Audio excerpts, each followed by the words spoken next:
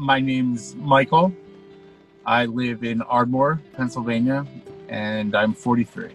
I work for Prevention Point. We pretty much do everything. We have a MAT program. We do housing. We have 2 shelters. It's a great job. The people there are so dedicated.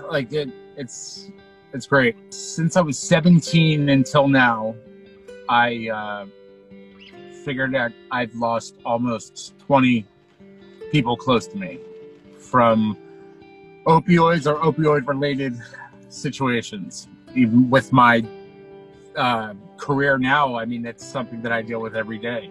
There probably isn't a day that goes by where I don't have to Narcan somebody.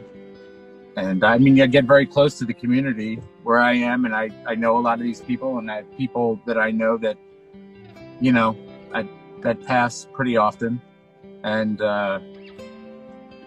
it's tough. It's tough.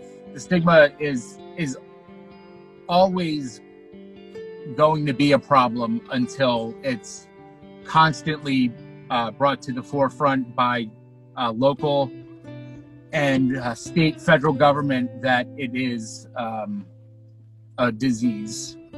It has to be treated that way. The science needs to be brought to the forefront to fight it, because that's the only thing that's going to work. If you just spend a day here, it's overwhelming. But when you start to get used to it and jump in and try to help, it's great. It's what we need. Seeing how excited people are to start their job, or probably getting their first apartment through our Pathways program, that's incredible. It's that there's being able to actually start their life. It's so important to them. And that's one of the coolest things that happens. I mean, there's nothing like that.